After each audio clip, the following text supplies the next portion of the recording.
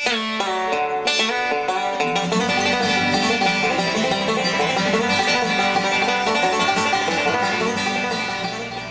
my name is Rory with SuperCloset, and today we are looking at our brand new 4x8 Super Room. This is the newest addition to our wonderful portfolio of products. As you all know, our bread and butter has been our cabinet systems, which have been exceeding our customers' expectations for just about 10 years. Well, we recently decided to get into the tent world, and these fantastic systems allow our customers to grow in a much larger space, achieve more height, and ultimately produce much larger yields.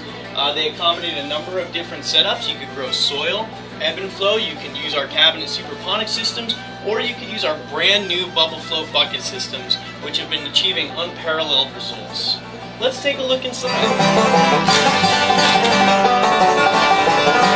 You see, we use Grow Lab tents. These are the most durable and stable tents currently on the market.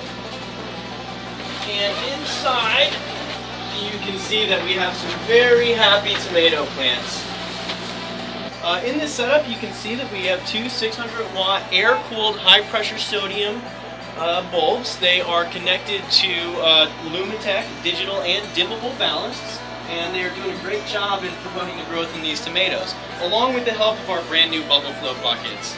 These buckets are in a deep water culture setup, and since it's part of our Superponics line, they feature more than one hydroponics method. These run on Verticalponics, and a unique element to buckets of this design, it adds an ebb and flow as well.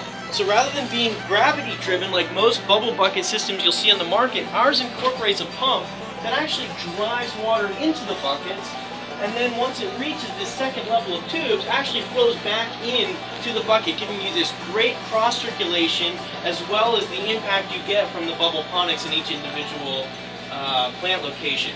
We can lift this up here, and you can see that there's quite a large root system that gets spurred in this very large net cup. You can also see the hyperoxygenation that is continually going inside each of these buckets, and you know, making very happy roots in this little root jacuzzi we got going on here. Right now the pump is running, so the buckets are flooded.